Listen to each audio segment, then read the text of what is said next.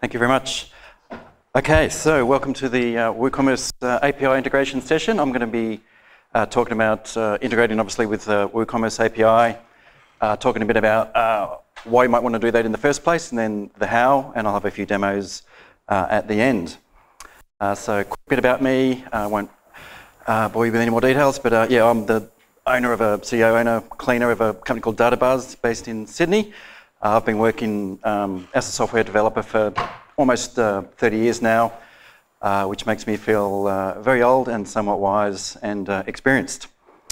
For those who are not familiar with WooCommerce, just quickly, it's a plugin for WordPress, turns your WordPress site into a e-commerce site so people can buy stuff and pay for stuff.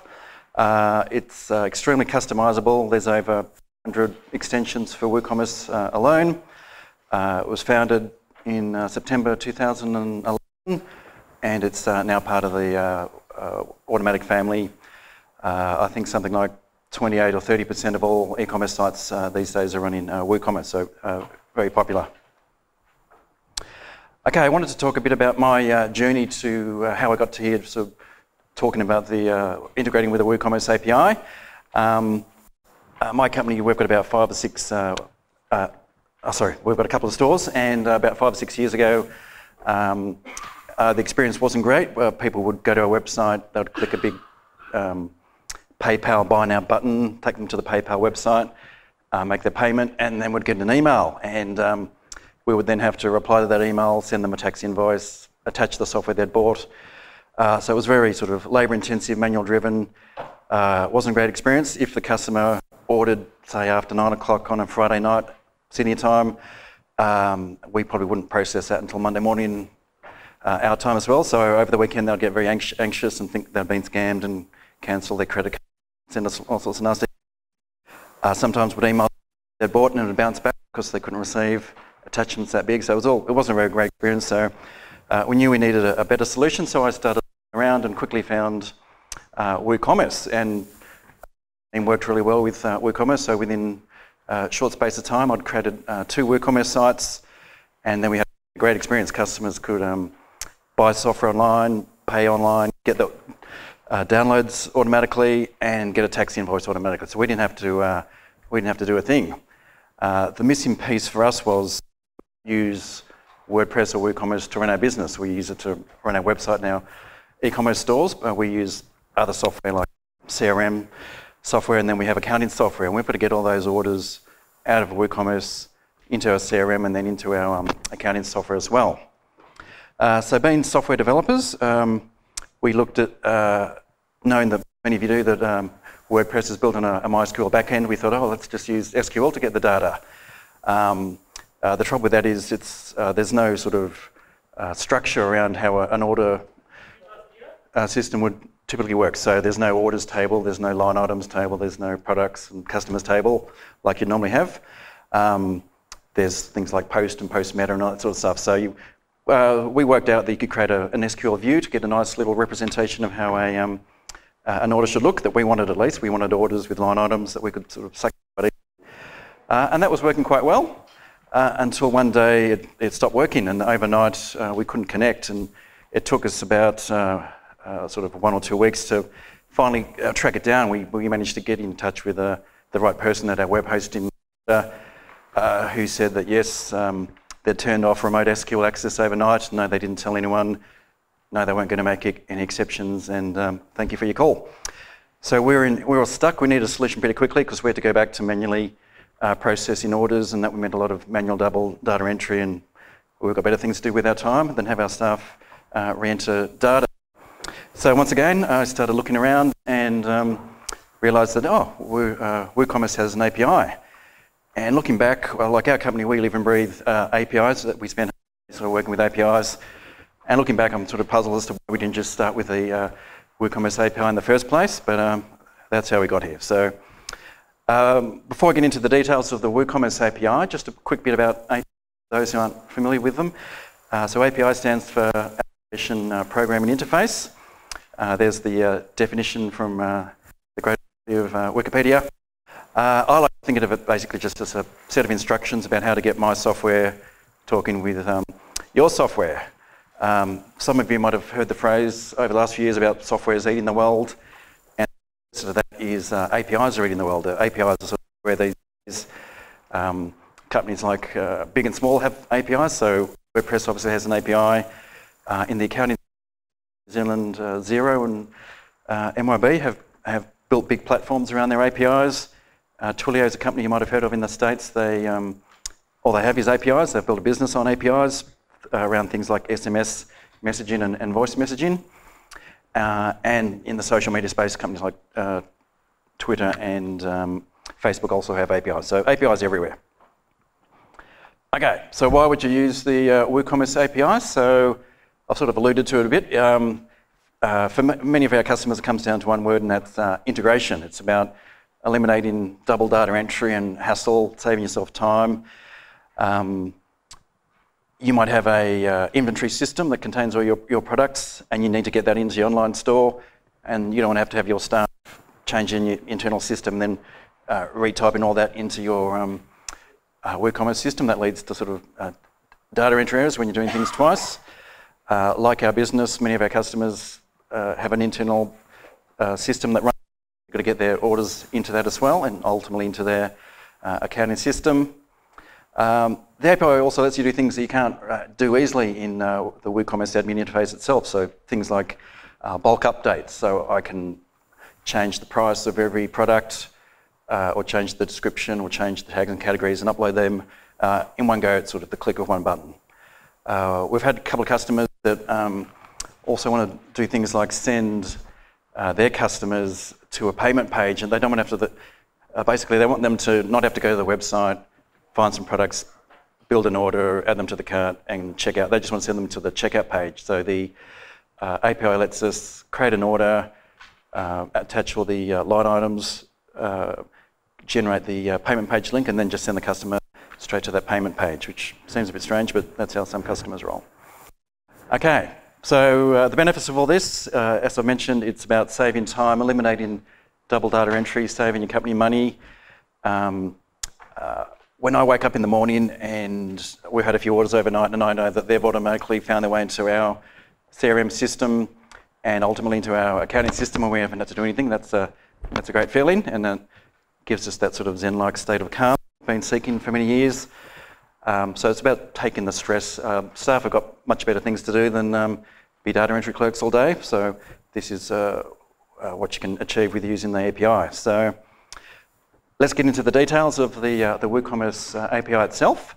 So there's the URL for the documentation. It's a very well documented API in our experience. This week was an exciting week in the WooCommerce API space because a new version was released with WooCommerce 3.5 has released version 3 of the API. So there's currently 3 versions of the API in WooCommerce. Version 1 was for WooCommerce 2, version 2 was for WooCommerce 3, and version 3 just came out for WooCommerce 3.5. You get all 3 versions. They're all installed. They're all enabled. You don't have to install or turn anything on. You just get them. Version 1 and version 2 are obviously going to be deprecated and removed possibly at some point. So any development you do today, you do with version 3. So it's what's called a RESTful API. It lets us make requests to the API using standard HTTP verbs that you've probably heard of, like get, post, put, and delete. And that allows us to create, read, update, and delete information all from outside of WooCommerce using the API. There's code samples for a lot of the popular programming languages, Perl, Node, PHP, Python, Ruby, and some SDKs, that official ones that you can download and get going with straight away. So the first thing you normally need to resolve when you're working with an API for the first time is authentication. How do I connect to the API securely and safely knowing it's just me and no one else? So the WooCommerce API gives us 2 options, and that depends on how your site's served. If it's served over HTTP, so no SSL certificate, they have this OAuth 1.0a one-legged authentication, which is quite convoluted, and I certainly wouldn't recommend it. And that's all I'm going to talk about it today, because I strongly of the opinion that you should be serving your site over HTTPS. These days, SSL certificates are extremely cheap and free in some cases. And for me, if you're using WooCommerce, you're capturing customer information, so that's what's called personally identifiable information. You're capturing orders, and you're touching sort of payment processes, credit cards, and that sort of stuff. You really should be using HTTPS. And if you're doing that, then authentication is much simpler with the API. You just need to generate a set of API keys using the WooCommerce admin, which I'll show a bit later. And they become, you could generate what's called a consumer key and a consumer secret, and they username and password in to the API. And screenshot of that in the WooCommerce API. So you go to the advanced settings section on REST API, create a new key, and you'll get a screen like that. And you basically copy that consumer key and consumer secret, store it in a safe place, and that's how what you'll use to authenticate going forward. Okay, so there's 4 types of requests I'm going to cover. So they are basically create, delete, and they all have sort of quite a similar structure. So let's talk about the create request. So this is where you want to add some data to WooCommerce. So it might be a customer or product or an order or a category or tag. So in this case, you're going to do an HTTP post request to an endpoint. So that endpoint is customers, products, and so on. So you're going to include your authentication header, which I'll show in a second, and that's got your password, so that's how you authenticate. So the WooCommerce API is built around JSON as the data structure. So you need to, when you're sending, receiving data, it's all in JSON, so you'll need to be able to sort of encode and decode JSON at that point. And that means you need to include the content type application JSON header as well. You'll get a JSON response back if it's all successful. And when you're creating something, when the WooCommerce API gives you a response, it includes the ID, the WooCommerce ID. And you generally want to sort of capture that and store that somewhere, because if you're ever going to touch that record again through the API, whether it's updating it, getting it, or deleting it, you need to tell WooCommerce which ID that you want to touch. So here's so I'm using curl from all my examples. That's example in curl, so you can see I won't use my angle's not great for the laser, but you can see you're doing an HTTP post request to the customer's endpoint. You see the version 3 there. That's how you know which version of the API you're referencing. You've got your username and password as the consumer key and secret, content type header, and then just the JSON data, so email, first name, last name, and username. Okay, so following up from the create request is the update request. It's basically the same as the create request, except you're doing a put instead of a. So API world, creating records, put's normally about updating records, although sometimes it's reversed. In this case, we reference the endpoint, but we also reference the ID at the end of the endpoint. So which record, what's the record? We include the same authentication header, same content type JSON header, and the same JSON as well. So the only difference with doing an update request is that you only need to, if you want to, send the changes, the things that you want to actually update. So if you're updating the status of an order, you could just send the order status. If you're updating an email address, you just send the email address. It's up to you. In our company, we send everything, because the data that you send for a create or an update can be the same, so it's just easier for us to sort of recycle the code and do it that way.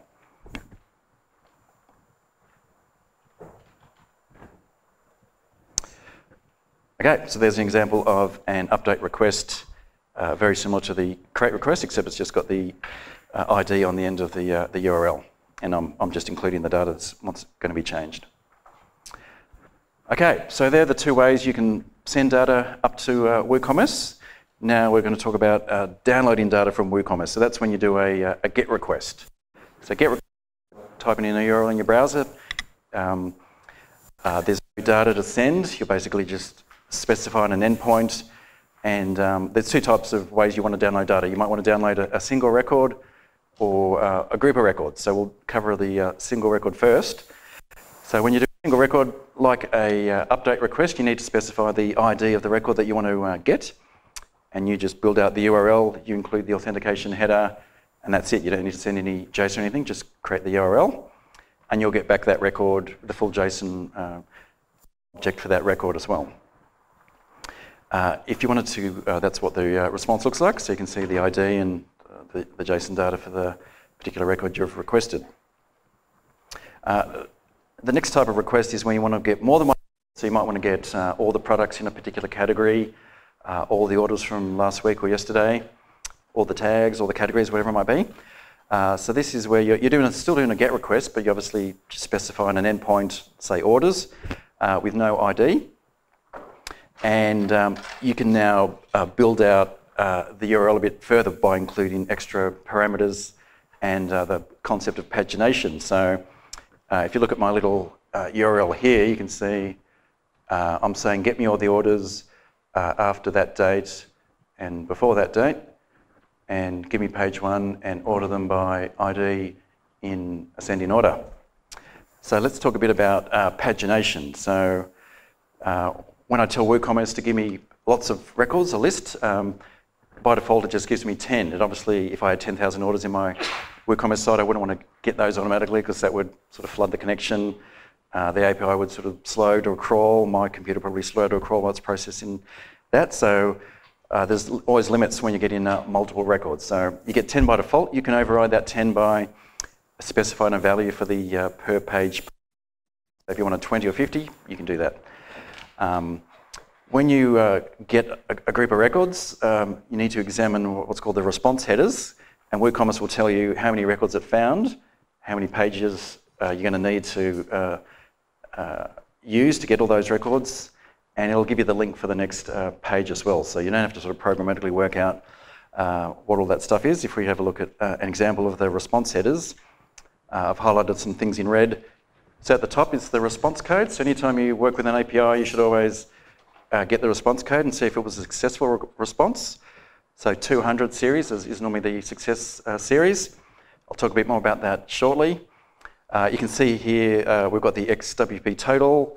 So that means 21 means I found 21 records. Total pages is 3. So I need to make 3 requests if I'm getting 10 per page to get all 21 records. There, helpfully, is the link to the next page. So I don't need to work out that. I can just go and grab that link header and use that for my next page if I'm sort of looping through getting all of these in one request.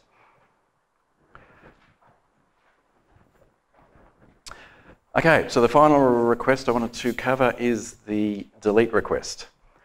Delete request is very similar to an update or a get single record. It's basically specifying an endpoint with the ID of the record that you wish to delete.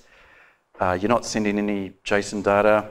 You're basically just doing an HTTP delete request to the endpoint. The only thing you need to be aware of is not all resources support the concept of trashing, and that's where you can delete a record and it goes into the trash. It's not permanently deleted. Some of the endpoints in the documentation tells you this. You need to include an additional parameter, the false equals true, and that permanently deletes the record immediately, so you'll never get it back when you delete that type of record. Okay, so I wanted to talk a bit about webhooks as well. Webhooks, for those who are not familiar with what a webhook is, it's a way of having a notification sent to your server essentially when a certain action or trigger event occurs. So for WooCommerce, this might be when a customer's updated or when a order is created, for example. And that's a screenshot of the webhook set up in the WooCommerce admin screen. Here's an example of a workflow from our company, how we use webhooks. So when one of our WooCommerce web stores gets a new order, we have a webhook fire off that to our internal server, and that contains all the information for that particular order. But it's a new order; it's not a completed order, so that order doesn't have all the information that we need right then. So we wait a sort of a moment in time, a couple of minutes, I think, from memory, and then we make a GET request to the WooCommerce API to get the latest version of that order, and that includes all the payment information, which is the main thing that's missing from when it was first created. And then we pull that back into our internal CRM, so we've got the latest order, so a couple of minutes later, and then we fire that off using the Xero API, which is our accounting software that we use. So within about 5 minutes of getting an order, it's in our CRM system, it's the updated version, and it's in our accounting system, and that all happens without us having to lift a finger. So webhooks are great if you want to automate workflows and not have to go and get data from WooCommerce, but have it push you data automatically. Okay, so just some tips I've sort of picked up over the years of working with various versions of the API. So just worth noting, timestamps are always in that ISO 8601 format. As I mentioned earlier, you should always check the HTTP response code because you want to know whether it was a 200 or 201. That's the successful response codes.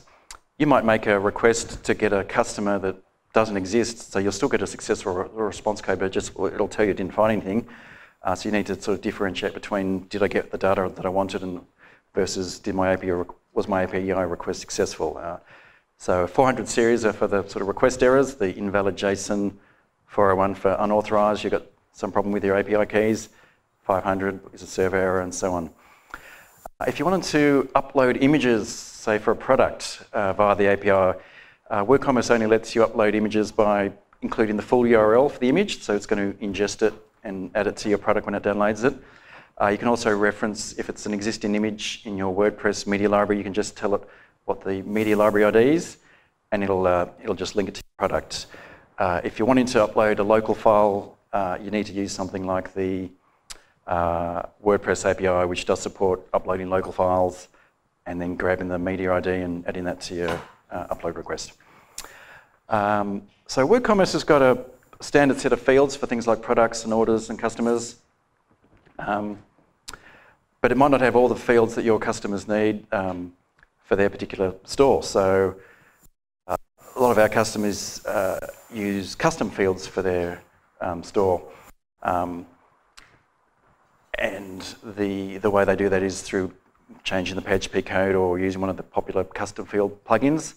So it's just worth mentioning that the custom field data that you get isn't part of the sort of the core WooCommerce REST API, but it's generally included in what's called the metadata section, or the metadata that's attached to a product or attached to an order, and I'll show an example of that in a minute too.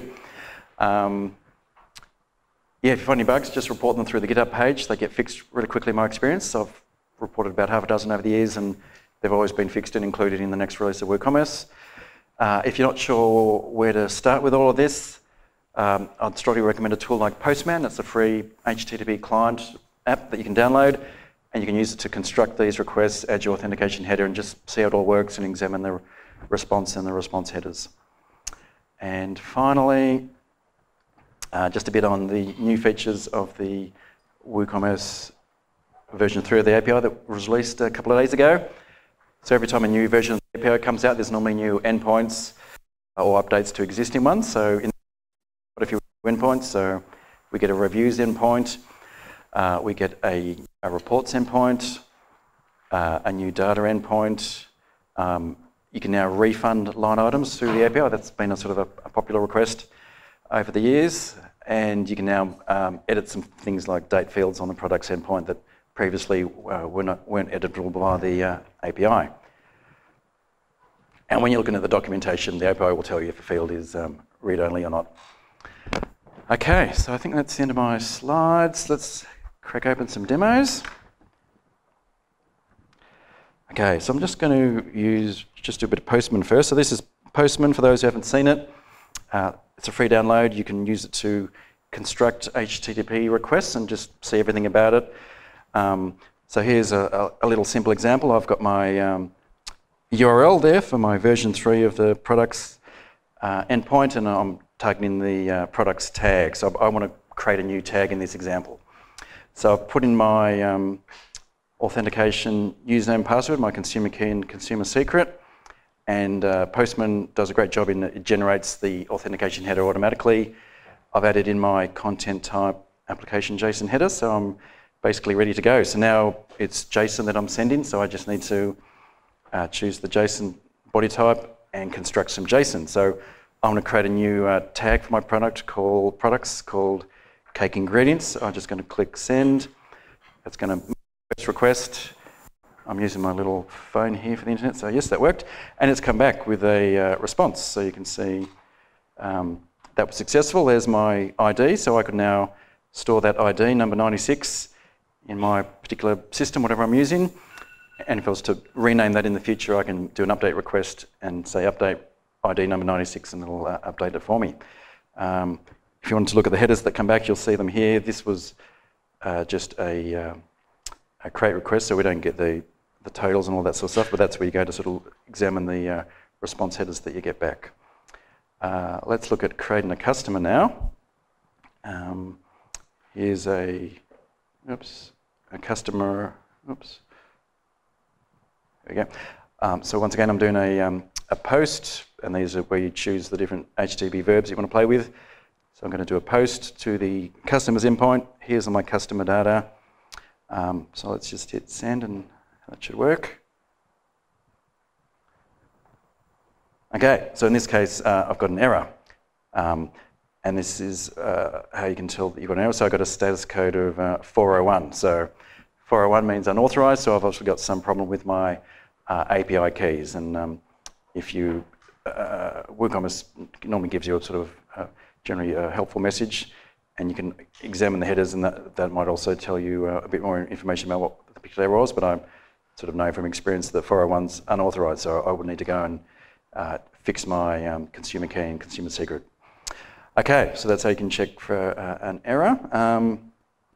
Now I forgot to actually show you how to create these keys, so let's jump over to the WordPress WooCommerce admin screen. So here I am, I've just gone to WooCommerce, I've gone to Settings, Advanced, REST API, and you just click Add Key to create a new key. You give it a name. You choose the user to associate that key with, so the sort of the privileges, and then you choose is it read, write, or read and write.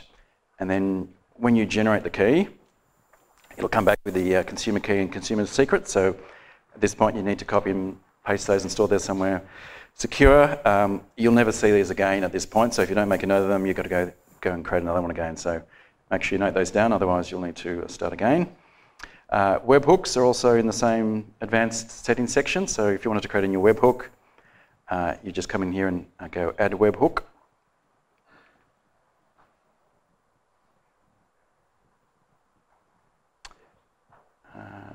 Do that again.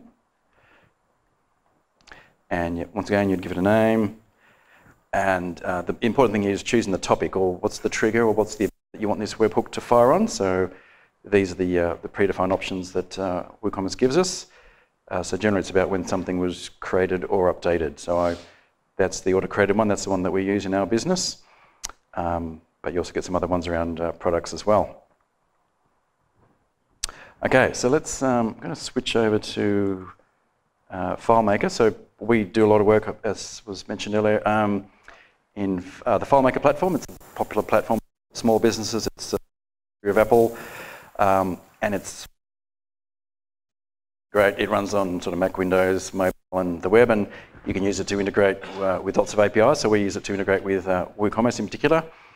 So I might want to download all my orders for the month of October, for example. So here I'm doing a request, and I'm filtering by date range, and I'll click that button to say get me all the orders between those two dates. So it's getting me a list. I'm getting 10 at a time, and it's just sort of working its way through them. It's happening over my mobile phone, so it might be a tiny bit slow. And there we are. So if this was my internal system, I've now got all my orders in here. I can then go and modify them, print shipping labels, and anything else I might want to do in my sort of CRM system. And then I can send them emails and send it off to my accounting system as well. I think that was all I had for my demo. So let me just switch back to my slides. Yep. Okay, so there's my contact details. So I'll be around for a couple of days if you have any questions. But now, I'd like to open up for questions.